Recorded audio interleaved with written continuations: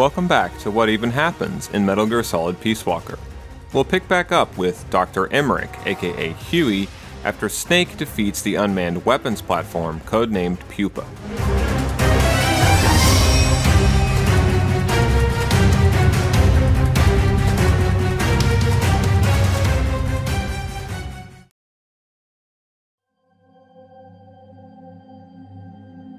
Ever since the Cuban Missile Crisis, the world order is shifting away from mutually assured destruction and towards the peace of détente.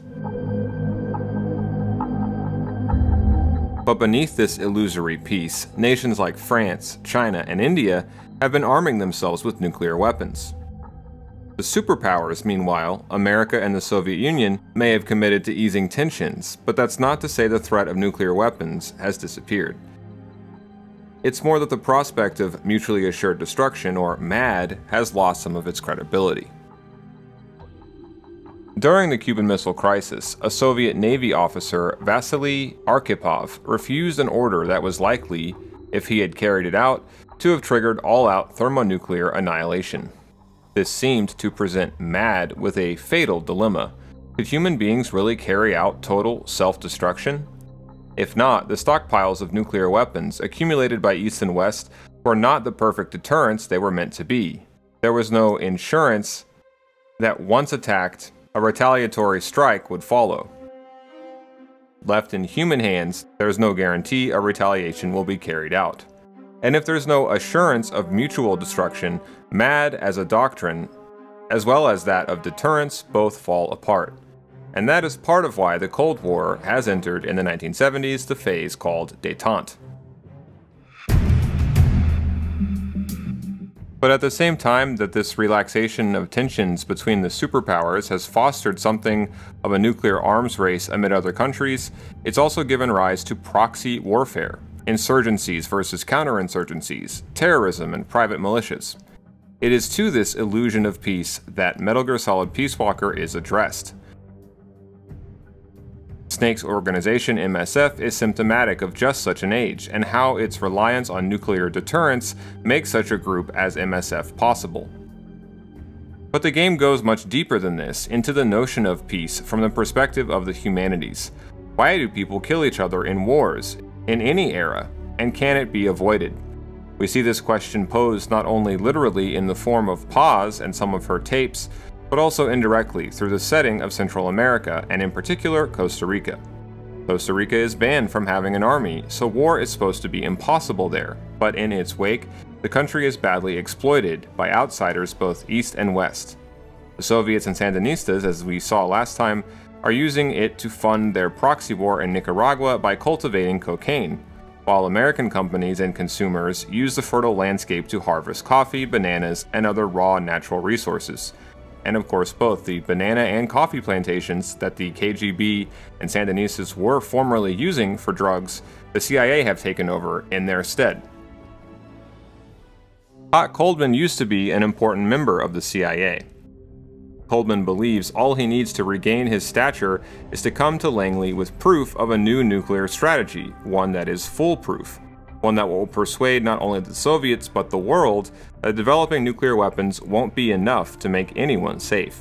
That way, America would win the arms race for good, and its own nuclear supremacy would go unchallenged. Key to this plan is the rise of the electronic age. Coldman turns to two former NASA specialists, Huey Emmerich and the mercurial British woman known only as Dr. Strangelove. The details will need to wait, but at this point all we're really told is that Emmerich and Strangelove have been tasked with building Coldman's perfect deterrent by powering it with bipedal locomotion and at its core an autonomous AI system. Not unlike the Sandinistas, Coldman has been using Costa Rica as a safe haven. Inside this crater base, Huey's team has built the unmanned weapon platforms that you've faced so far, as well as several others. Each of them reflects a specific function that, once tested, will combine to become the ultimate unmanned weapon with nuclear capabilities, Peace Walker. While Huey has been working on the weapon platform's body and locomotion, in a separate facility to the north, Strangelove has been working on the higher level AI, Peace Walker's artificial cerebrum, its so-called mammal pod. Once combined with the lower order behavior and reflexive decision-making system of Huey's, the reptile pod, the weapons system will be capable of full automation without any need for human input whatsoever, and its massive size will allow Peace Walker to launch nukes even heavier than the biggest Soviet bomb at the time, the RDS-220. Meanwhile, its bipedal locomotion will allow Peace Walker to be a mobile weapons platform, which will make it impossible to target with a retaliatory nuclear strike. Once complete, this machine, known as Peace Walker, will be capable of triggering itself automatically once it receives data of a Soviet first nuclear strike. It can operate on any terrain, which is one of the reasons that Costa Rica was chosen as its testing ground. And as we'll find out much later, it also carries a hydrogen bomb that it can use to self-destruct after entering enemy territory. With its mobility and adaptability on any kind of terrain, Peace Walker could function essentially like a land-based nuclear submarine. But the man who gave it this bipedal design, Huey Emmerich, never intended for it to actually be used to fire a nuclear weapon. Emmerich, as I said, was a NASA engineer who Coldman poached for the project. This was after Emmerich had shown promise doing research for NASA on a locomotion method for lunar exploration. Emmerich had always been interested in both bipedal locomotion and nuclear deterrence, tracing back to his belief that his father was to blame for everything wrong in Emmerich's life. Huey's father had worked on the Manhattan Project, which is why Huey would like to think he was born with a birth defect, which explains why he can't walk. Emmerich was also convinced that the status quo of nuclear deterrence, though having prevented another world war, was imperfect, and until it was fixed, that it would keep the world enslaved to the fear of nuclear Armageddon. Coldman gave Emmerich research stolen during Operation Snake Eater from one of Emmerich's old associates, the Soviet scientist Alexander Granin. Borrowing heavily from this material, but also from the Shagohod, the weapons platform created by Granin's rival Sokolov, together with Strangelove, Huey has overseen the production of several unmanned weapons, as I said. Coming to this lab a year ago, Emmerich's project has generated not only Peace Walker, but the other non-nuclear war machines, Pupa, Chrysalis, and Cocoon. Ironically, Coldman is now blackmailing Huey, telling him that if he tries to leave the project, he'll tell the world that Huey tried to use stolen research. To prove the saliency of this weapon, Coldman wants to take Peace Walker out of its development phase now and feed it dummy data of a Soviet attack.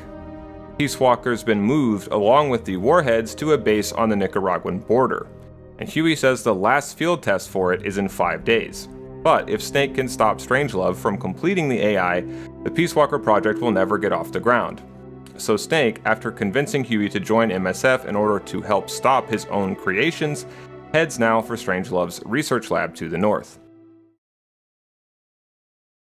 It is now November 19th. Following up on Huey's intel, Snake searches for the secret research lab of Dr. Strangelove inside a lush and primeval tropical cloud forest. The air is thick with mist, and the trees teem with exotic birds. But though it may look like paradise, Coldman has apparently learned of your plans. The entire region is on high alert. Snake uses a mule to infiltrate, and then sends it away as a decoy when the flying platform Chrysalis nearly spots him.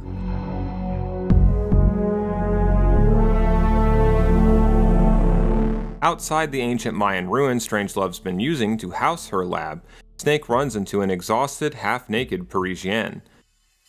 Cecile Cosima Caminada is a French ornithologist who came to Costa Rica to study the distribution of its many species of birds. In preparation for a regional conference, she set out into the wilderness, armed with a Japanese portable tape recorder, in search of that rarest of local birds, the quetzal. But instead of capturing its signature birdsong on tape, Cecile accidentally recorded the very tape that Galvez gave you at the start of the game. That should make Cecile Paz's missing friend, who, after all, she and Galvez first told you was the one who recorded that tape. But she's not. Cecile's at least 10 years too old, and she and Paz have never met. Paz speculates that, grief-stricken by the loss of her friend, Paz somehow convinced herself the tape belonged to that friend. But how did the tape get from Cecile to Galvez to you?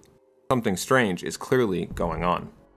After all, Cecile was presumably captured by the CIA, and Galvez is KGB. Speaking of strange, it was Dr. Strangelove who Cecile recorded talking to the voice of the boss, and who in response, once Cecile was discovered, had the French woman taken captive. Told she'd be permitted to leave in a month's time, Cecile was kept prisoner inside the lab, her eyes almost always obscured by a blindfold. But she did manage to overhear Strangelove and the boss talking frequently. And Cecile was told something cryptic by Strangelove about how people should never be sent into space. It seems that Strangelove and the boss have some kind of history, going all the way back to Joy's time at NASA. But if the boss really lives, what is her role in Strangelove's AI project? All Cecile knows is that one of the few things that she did manage to see in the lab while she was escaping was a large tube-like object that seemed to talk. The name it kept calling was Jack. The very sound of his own name here causes Snake to break out in a sweat, just at the very idea of hearing it uttered again by the boss, or at least someone or something that sounds like her. All along in Peace Walker, Snake has remained deeply traumatized from the events of Operation Snake Eater. Just look at his reaction back when Galvez brought it up at the very start. If the boss is really involved, it would mean literally reliving Snake's worst memories all over again. Will he really be able to kill her a second time? That is the question going forward.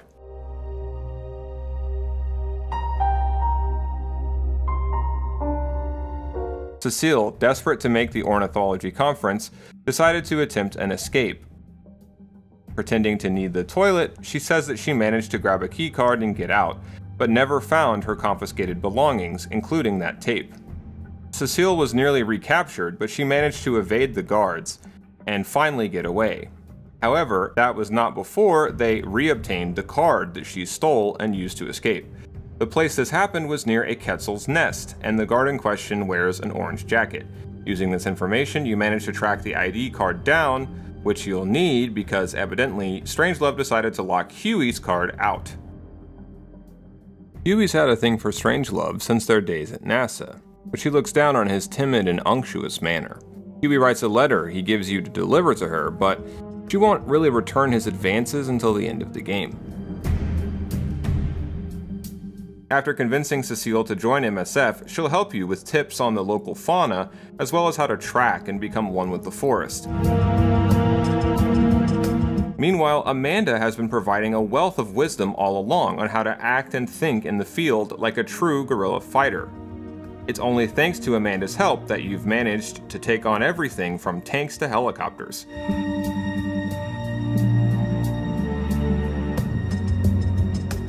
As you've moved throughout Costa Rica, one eye-catching animal in particular has been the Morpho butterfly. It will have major importance for Strangelove's portion of the Peace Walker project, as we'll see. But what is that portion? To find out, Snake finally enters the lab, hidden in the ruined Mayan temple of Xochiquetzal. Xochiquetzal was an Aztec goddess of fertility and beauty who was always surrounded by birds and butterflies. Some believe she was the mother of the Aztec flying snake god Quetzalcoatl, whose name in turn was given to the Quetzal. The relevance of all this to Strangelove's project in Costa Rica is somewhat symbolic. Strangelove has been tasked, as we'll soon find out, with creating the first working facsimile of an artificial human cerebrum, which she's likened, apparently, to rebirthing a goddess. This project has developed across stages named after those in the Morpho butterfly's lifespan. And the culmination of it, Strangelove's so-called mammal pod, uses mimicry, almost like the way bird songs are passed from parent to offspring. Let me explain. When Coldman first hired her for the project, at first, Strangelove thought that he should build a coldly logical AI weapon that would simply annihilate an enemy's entire nuclear arsenal without mercy. But instead, he insisted on an AI that would be both rational and thoughtful, calculating, but also empathetic, and extremely, above all else, wise. It was then Strangelove saw an opportunity to theoretically bring back to life the woman that she loved more than anything, the boss. This may have been an unrequited love, putting Strangelove, the boss, and Huey in a kind of bizarre love triangle, but it was a deep and enduring love all the same, and it all went back to the trio's days at NASA. Strangelove never knew Joy well in life, but in death, Strangelove, thanks to receiving clearance from Coldman to access virtually all of the CIA's files on the boss, managed to learn everything there possibly was to know. Strangelove studied Joy's life, her every decision, every action, with the rigorous discipline of a world-class scientist. But there's only one decision that Strangelove can't understand, the boss's last one, the decision to defect. And the only person who can explain it, the only person, in turn, who can help Strangelove finish the Peace Walker AI, is you.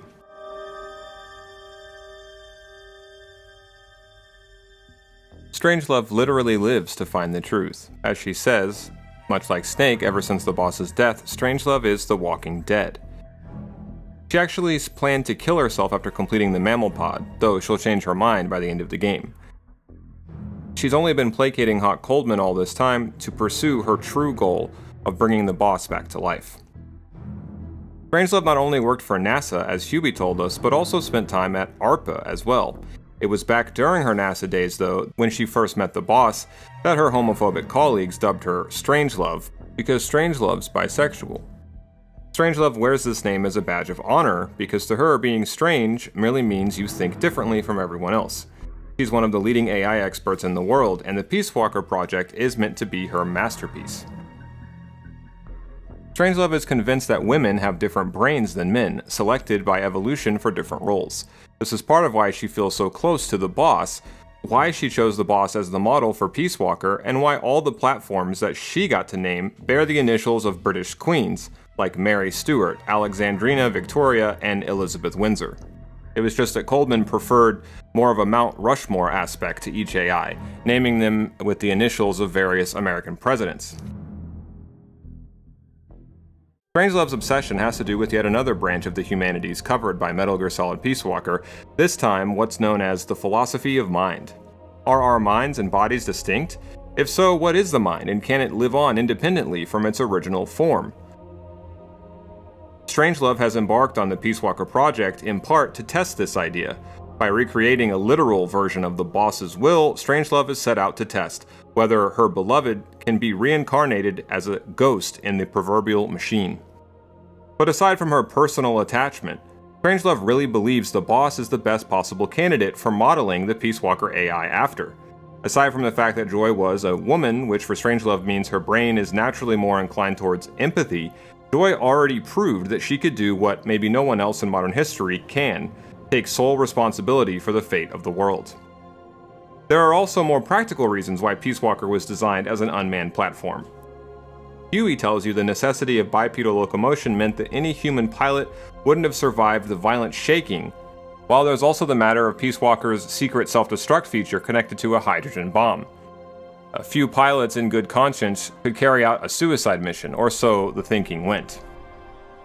But there's also the importance of Peace Walker as a decision maker. Initially, Strangelove envisioned the project as an expert system, which simply arrives at a conclusion by answering a series of heuristics. The decision to launch a nuke and where to fire it requires much more than the heuristics of, say, deciding what drugs to prescribe someone, or whether to admit a patient into the ER who claims they're having a heart attack. An AI like Peace Walker's must be capable of thinking on a macro as well as a micro scale, using not only expertise but wisdom. And that means building not a weak or specialized AI, but a strong or generalized AI much more similar to a human being.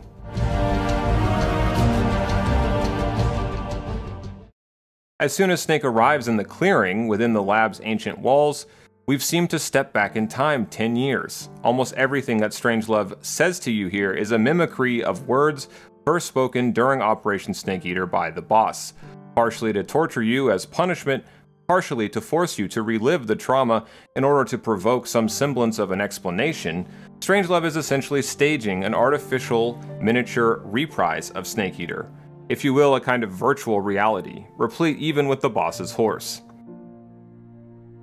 At this point, Snake still thinks the boss may really be alive, remember. Hesitantly, he kneels to receive Strangelove's tobacco snuff almost like a holy sacrament, before following her into the lab's inner sanctum. It is here Snake is finally shown and told the truth. The way Strangelove loops the song Sing by the Carpenters as she's working on the mammal pod will be itself eerily echoed in Ground Zeroes by the medieval torturer Skullface. But in this context, it seems Strangelove uses the song to teach the AI pod the joy of language, which after all is a variant of mimicry that we humans inherited from our ancestors, the birds, who are the only other organisms, apart from us, with the FOXP2 gene, as the Phantom Pain will tell us. Snake is nearly taken in by Strangelove's near religious belief in the boss's everlasting life after death, clearly awed by the AI pod's presence.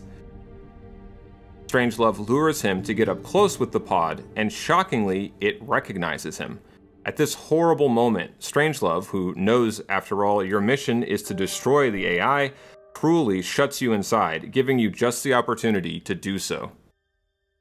As Snake tries to remove the AI pod's memory boards, a cacophony of overlapping fragments of the boss's voice threaten to overwhelm him.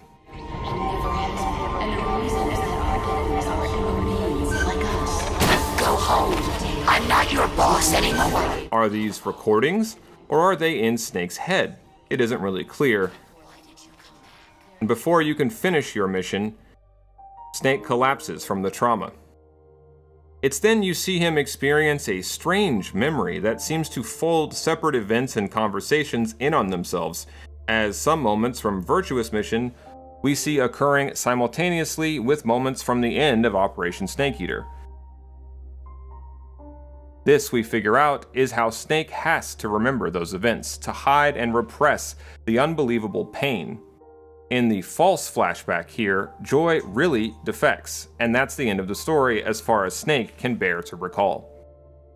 You wake up in the field of white flowers, just like in Selenoyarsk, that Strangelove has grown conspicuously in front of her inner sanctum.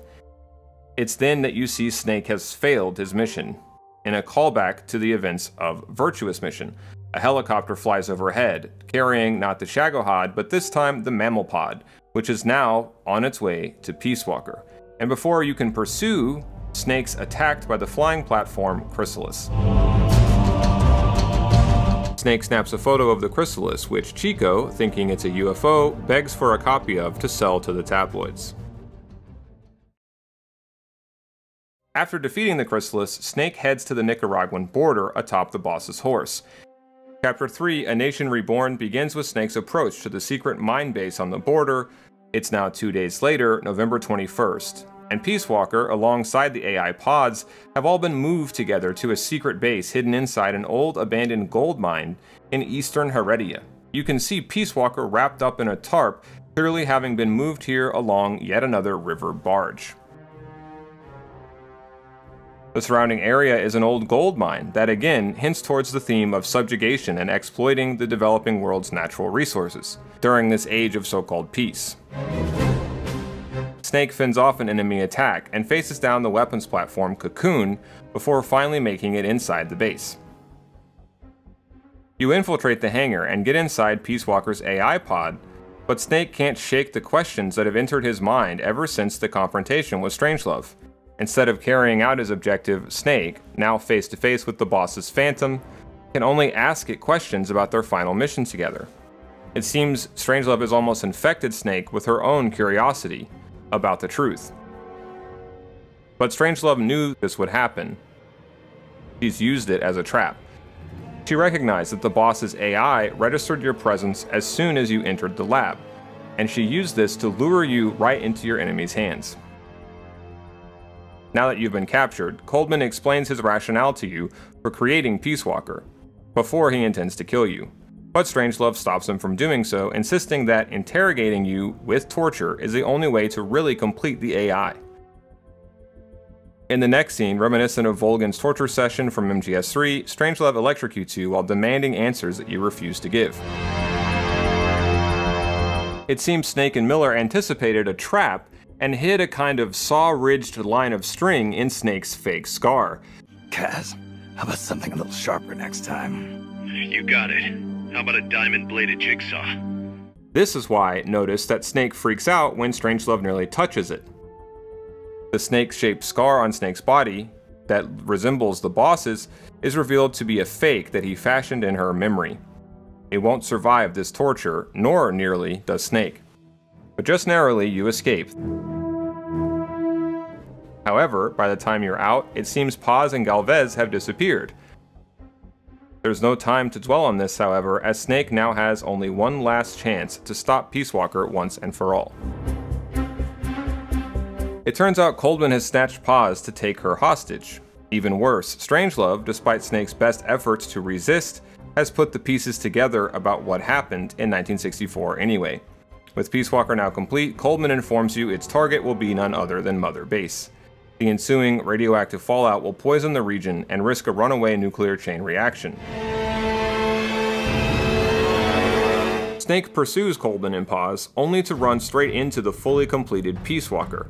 After firing at it, Peace Walker initializes an attack mode, which pits you against the giant machine for the first time. It's only thanks to MSF that Snake manages to recover his gear and fight Peace Walker without interruption in a strangely nostalgic boss fight that conjures to mind fighting the boss. Elements of Peace Walker's design notice, from its flamethrower to its self-destruct capabilities, which converts the machine into a walking nuclear bomb, would all get recycled to some extent in Huey's following project, Sahelanthropus.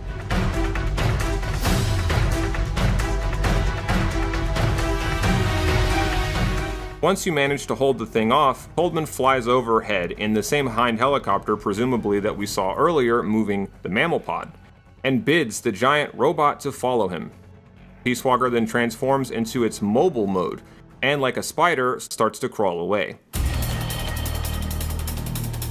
Only thanks to the boss's old warhorse can Snake give chase in a dramatic scene into the forest as the day is breaking, but despite dodging loose trees and Peace Walker's barrages of missiles, when you get to a steep incline, the boss's horse gives out, and Peace Walker manages to cross the Rio San Juan into Nicaragua, with Coldman's chopper leading the way, without you.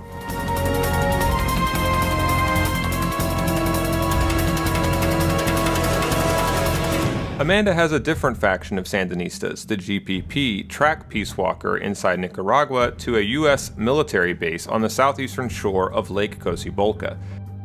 2 years ago, there was a terrible earthquake that not only enriched Nicaragua's corrupt ruler, Somoza, but left this part of the country virtually abandoned.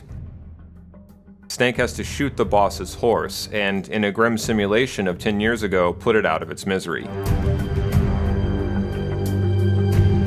When Snake kills the boss's horse, he has another flashback, this time more accurate. It seems the Peace Walker ordeal has forced Snake to confront his past and accept the truth. Notice that in some strange way, by denying the boss's real mission to everyone including himself, Snake's been helping her keep her cover story posthumously. Then you take a gondola, provided again by Amanda, and then follow a local guide that she's hired to take you close to the base. After entering the missile base inside a cargo box, Snake makes his way towards the communications tower. Meanwhile, the MSF Sandinistas are moved to safety off base, and Miller starts to organize some backup for what's sure to be a serious confrontation. But shockingly, it seems that the base has been secretly taken over by the Soviets. Dodging their patrols, Snake makes it to a radio room inside the base comms tower. From there, he makes contact with Paz, who tells you that Coldman's just left to enter the final data in preparation for the launch, which will be taking place inside the control tower. But Snake triggers an alarm, meaning to get to the tower, you'll have to face down a ton of Soviet commandos, and even a gunship. As the forces of MSF start to converge on the base, Snake battles his way to the top floor control room of the control tower. It is inside here Coldman, and taken yet again as his hostage, Paz, awaits. It turns out that Peace Walker's big demonstration has been planned to coincide with the SALT II talks, a major diplomatic anti-nuclear summit between the US and the Soviet Union. Coldman will have Strangelove reverse engineer the false launch data so that Peace Walker will be sure to retaliate with its strike against MSF. and the ensuing ecological catastrophe from Peace Walker's nuke will poison the region for generations, freeing up a lot of local workers for Coldman to enlist for mass-producing Peace Walkers, and all in the name of economic development. But suddenly Galvez, kindly Professor Galvez, really of the KGB, shows up, and for a second, all hell seems on the brink of breaking loose. Galvez's real name is Zadornov, and finally, upon his arrival, many questions are answered all at once. Zadornov duped Coldman into thinking that a faction within the KGB was willing to collaborate with the CIA in the Peace Walker project. This is how the tape went from Strangelove to Zadornov, and how and why Mother Base was built in the perfect location for the KGB with American money. It's also how Coldman probably knew that you were coming to Strangelove's lab. But Coldman, as I said, has been tricked. Instead of serving him, Zadornov and the KGB now intend to hijack the Peace Walker project and conduct a false flag nuclear strike to make it look like the Somoza government, armed with an American nuke, decided to destroy communist Cuba. The Soviet Union will refuse to retaliate so that a wave of anti-American sentiment will rock the globe, and America will suffer a devastating political and diplomatic loss. On the eve, no less, of the SALT II talks. Zadornov also plans to kill Big Boss here, to falsify the perfect second coming of El Che, as it will seem yet again another heroic revolutionary has been brutally murdered in a CIA-dominated Latin American nation. This is after having already used MSF to shape the Sandinistas into a top-notch fighting force, who Zadornov plans to use as the tip of the coming Soviet revolution's spear in Latin America.